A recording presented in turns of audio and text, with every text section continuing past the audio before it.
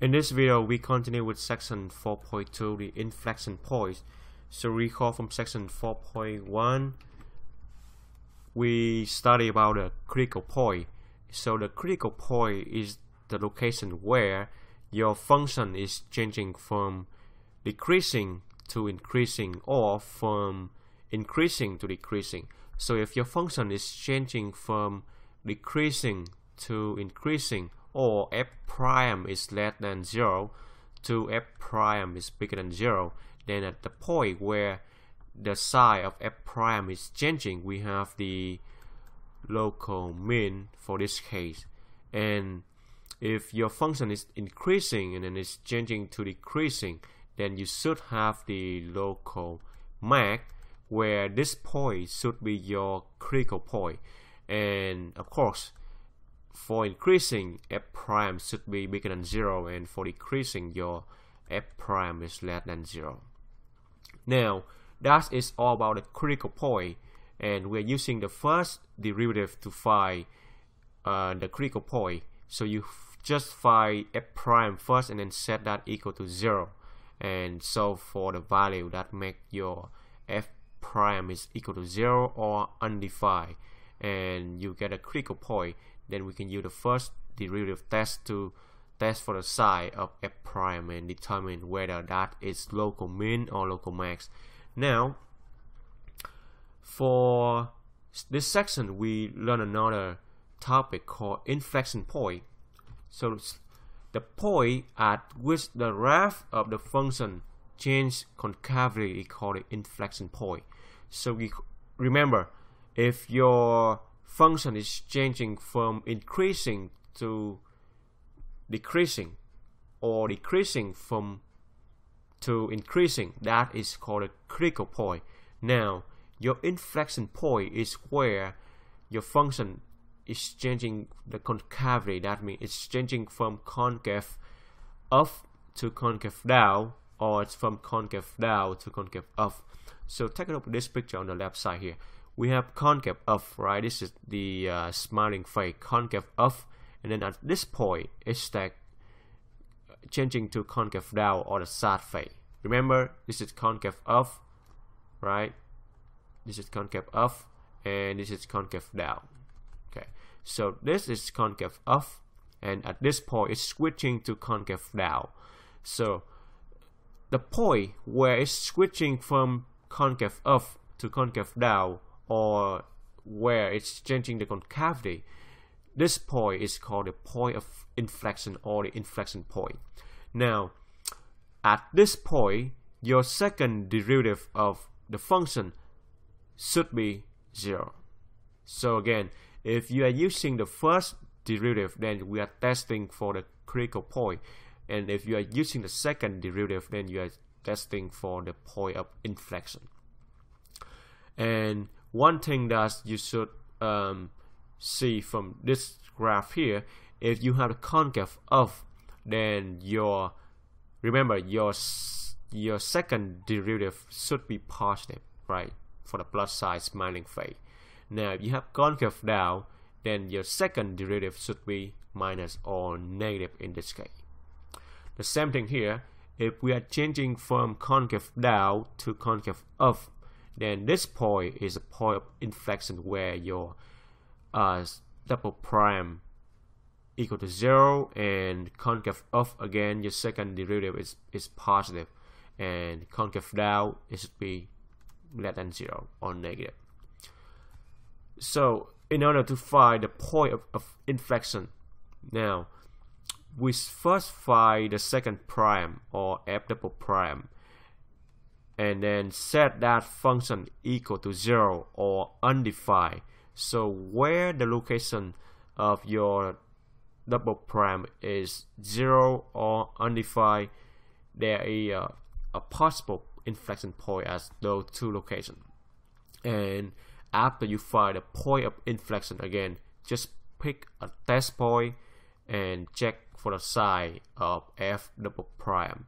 If the sign is changing from positive to negative, then that point is the point of inflection, or it's changing from negative to positive, then that point is the point of inflection. Now we already know the concept, so let's go one example and it will make more sense. So if I have a function f of x equal x to the third power minus 9x squared minus 48x and plus 52. Okay, so we are trying to find the inflection point. Okay, so find the inflection point. Now, in order to find the inflection point, remember we first find the f double prime, and then you're gonna set that equal to 0, or where f double prime is undefined. Okay, so let's try to find f double prime, but before we can find f double prime, we first find f prime. So take the first derivative of this function. Using the power rule, bring down the 3. So 3 subtract 1 from that, become 2. Now bring down the 2, 9 times 2 is 18, and then subtract 1 from that, 2 minus 1 give you 1. Now this is to the power of 1, so bring down the 1, subtract 1 from that, you got x to the 0, which is 1, so you got minus 48, and for any constant it becomes 0. So this is your first derivative. Now we need to find the f second prime or double prime. Again, using the power rule, bring down the 2, so 6, 3 times 2 is 6, subtract 1 from that, become 1 for the power of x. And then this one, this is the first power, so bring down the 1, it becomes 0 for the power here, and x to the 0 is just 1, so you got minus 18, and this is become a 0 because this is constant. Now you already know f double prime. Then we set this equal to 0. Remember, if we are using the critical point, we are testing for the critical point, then we set the first prime or the first derivative equal to 0, and so for x. Now we are testing for the inflection points, then you set the f double prime equal to 0 and you solve for x. So this is easy. 6x equal to 18, right? Plus 18 on both sides. And then solve for x, divide both sides by 6, x is gonna be 3. So 3, this is not the inflection point. Remember, this is the possible inflection point. We have to test in order to confirm this is really the inflection point. Right now we only know this is the possible inflection point, but it's not 100% sure that it will be the inflection point. So how do we test this? Now we have, this is number 3 on the number line. So pick one point on the right of number 3, one point to the left of that. So I'll just pick random number, let's say 5. Okay, and see the sign of f double prime. So if I have f of 5, then my f double prime of 5, it should be 6 times 5 minus 18. Now 6 times 5 give me 30 minus 18, that should be 12. 12 is positive, so it's bigger than 0. So on the right side of number 3, I have f double prime bigger than 0.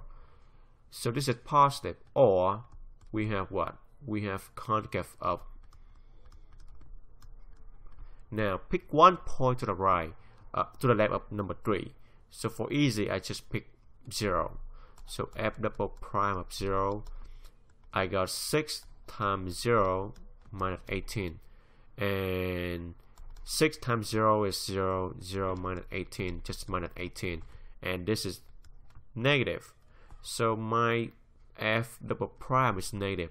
That means I have concave down, right? So remember,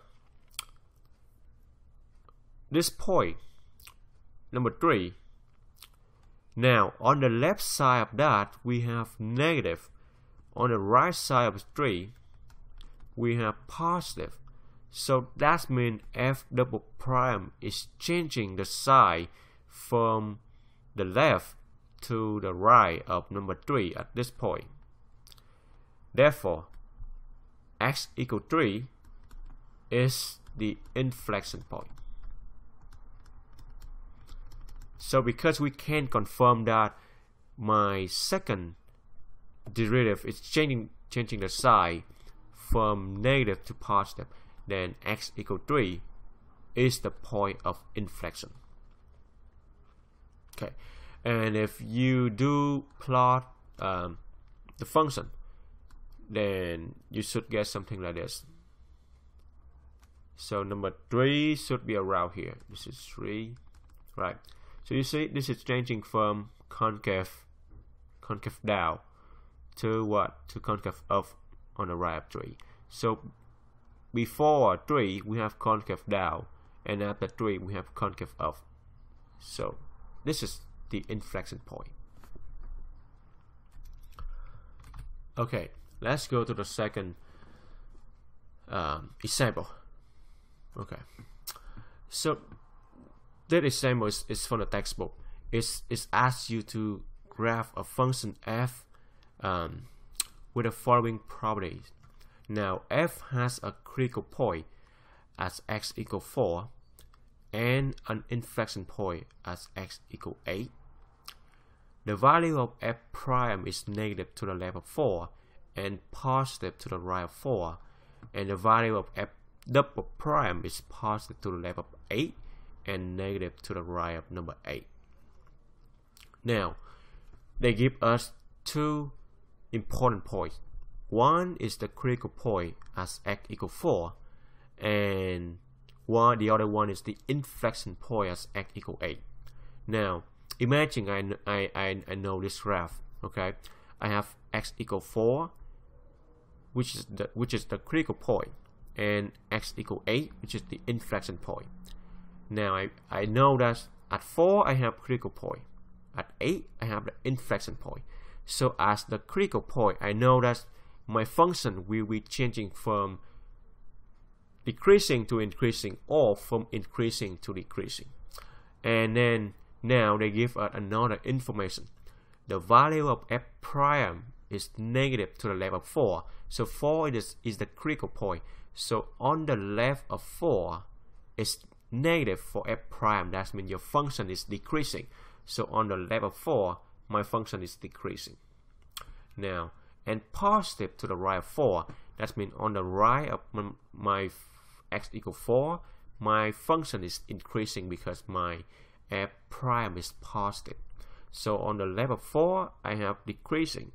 On the right of 4, I have increasing. This is just the possible sketch of the graph.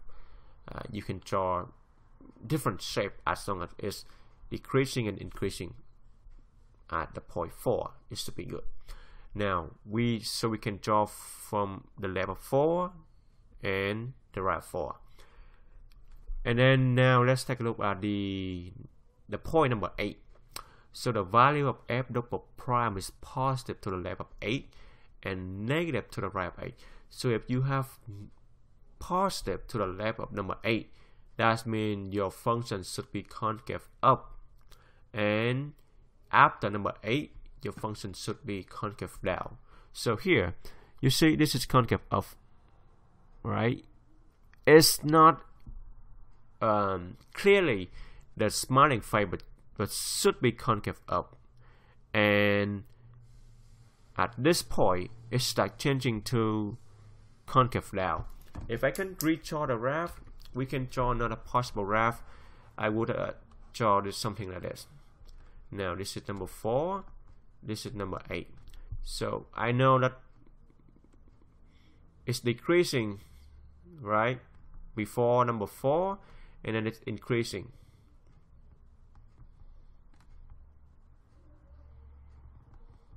Okay, remember, because after number 4 we should be increasing, so that's why it's much growing up.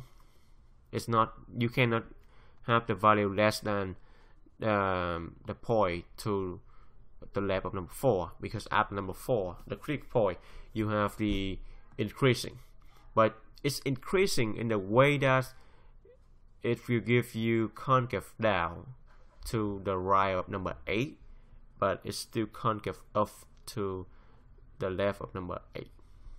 So again, you can see here we have a little bit of concave up here, and then we stack increasing but slowly, so it will give you the shape of concave down after the point number 8. So this is just one possible graph of this example.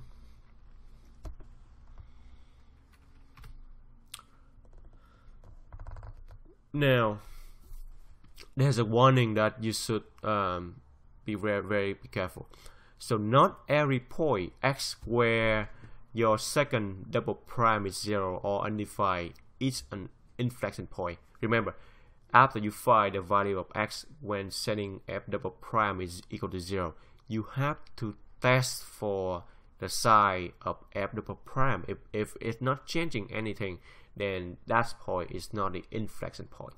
So for example, I have f of x equal x to the 4th power, and the graph of that should be something like this. Now, if I take the first derivative, or f prime, I bring down the 4, I subtract 1 from that. Now I take one more prime, I bring down the 3, I got 12, subtract 1 from that, which is here. Now I set this thing equal to 0. I solve for x, so 12x squared equals 0. Therefore x equal to 0, right? So we assume that x equal to 0 is the inflection point. Then on the left of x equal to 0 and on the right of x equal to 0, your f double prime should change the sign. But in this case, if I pick one value, maybe -1 on the left of 0, I have f double prime of -1. I got what? 12, and then -1 square, that's give me 12. So this is positive. And I pick one point to the right of 0. Again 1. F double prime of 1, I get 12, and 1 square give me 12 bigger than 0. So again, on the left side is bigger than 0, on the right side of 0 is also bigger than 0. So f double prime is not changing in this case, and there is no change in concavity at x equals 0. Therefore, we don't have the point of inflection here, and in fact, this is always concave up, right? It's not concave down or changing from down to up or up to down. It's always concave up.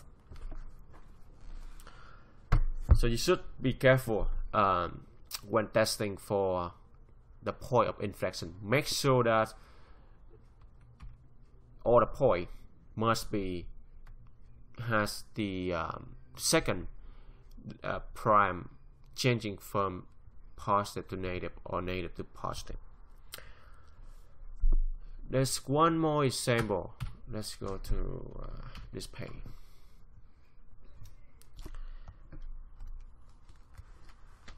So we have another example here.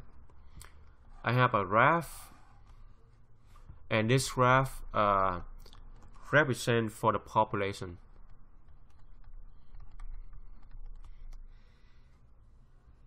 Okay, this may be the population of some animal, and with respect to the time. Now, L is the limiting population, or the maximum population it can have. This value is L, and this middle value is L minus 2, L over 2. Okay, so I can have something like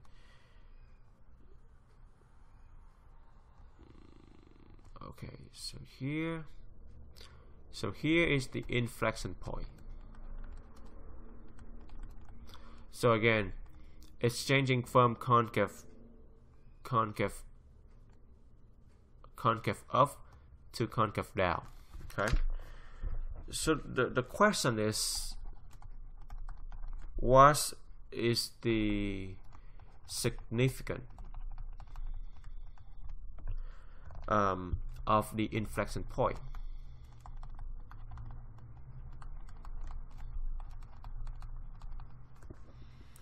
To the population.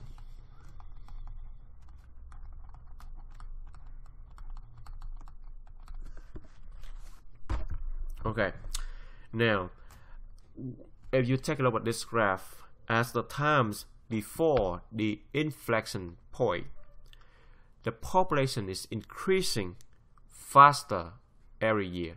So it's going very steeper here, right? It's very steep. So the slope is very steep here. So increasing faster every year. Now at the time after the inflection point, the population is still increasing, but the rate of increasing is slower compared to the area before the inflection point. And that means as the inflection point, the population is growing fastest. Okay, so it's increasing very fast each year. Then at this point, it's like decreasing, but decreasing at the rate of increasing. That means it's still increasing, but then it's increasing at a slower rate compared to the point before the inflection point. That means at this point we have the population to growing fastest, so the maximum rate at this point, and then it's growing but in a slower rate.